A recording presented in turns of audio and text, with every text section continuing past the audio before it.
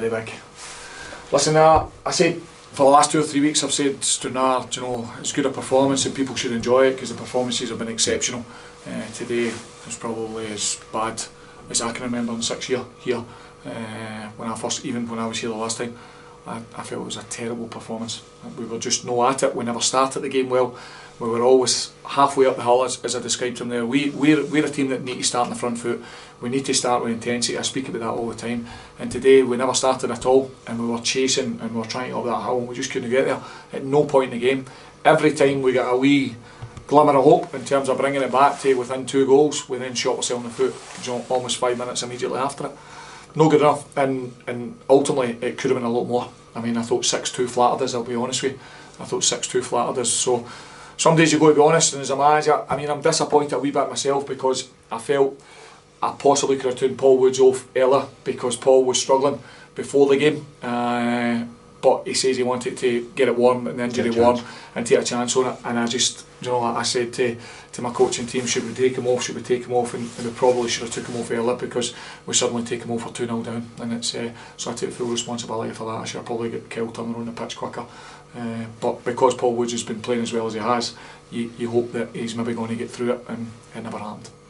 I mean, recent performances have been good, Stevie, so that'll hurt even more. Oh, it does. I mean, that's a disappointing thing because I felt in the last 3 or 4 weeks we've had a level of consistency that we've been looking for, and then we're going through that performance in. But ultimately, we're all responsible, the players, the management team, and when you suffer a defeat like that, and a heavy defeat like that, you've got to take full responsibility, and you've got to come in on Tuesday and Thursday and work hard and look forward to next Saturday, because we've had 90 minutes to do something about that game and we've chose to do nothing. What do you put it down to, as you say, having performed so well in the last 3-4 games to then never really get going? Is that it, that you don't start on the front foot and it's really difficult to get into it? I think there's not many teams in this country, probably outside the Premier League and probably outside the top 3 or 4 in the Premier League, that can start and then go through the gears and suddenly, you know, come on in a game.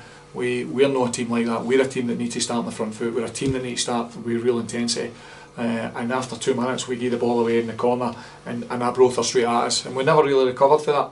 We were flat and Arbroath were miles in front of us, and I thought first half we were lucky to go in 4-1 down. I thought it could have been a lot more actually. I thought they could have been 6-7 in head, and that's no exaggerating. I thought they were so far in front of us. Second half we come out, you know, we start the second half not too bad, and then we get a goal away to make it 5-1. And then we score a goal, and then you give yourself a glimmer of hope with 25-30 minutes to go, and almost within 5 minutes we give another one away. And that was just the story of our day. That was the story of our day. We're never at it from start to finish. Ryan Wallace hit both posts with a shot just before they went up the park and scored. If that had gone in, would it change things, or is that wishful thinking? It's 2-1, it's fine lines. It's a fine lines. It probably would have been sore on Arbroath, because I felt they thoroughly deserved the victory today and they were so far in front, so probably it would have been sore on them and sore a reflection of the game. But sometimes you need those things to happen for you when you're not having a good day at the office like we weren't today, but it wasn't to be, and you know, deservedly so. Arbroath took the 3 points and you know, a performance that was very, very good, I've got to say. I suppose, as you say as well, that can't do anything about today now. It's just a case of looking to the future and something that you can control. No, you know me, Cameron. You know, I spoke to you yesterday. I don't get carried away with, you know, the run of results that we've had recently, and I don't get too despondent. I've said that to the players. You're never going to get that from me. I look at this. This is a marathon. This isn't a sprint.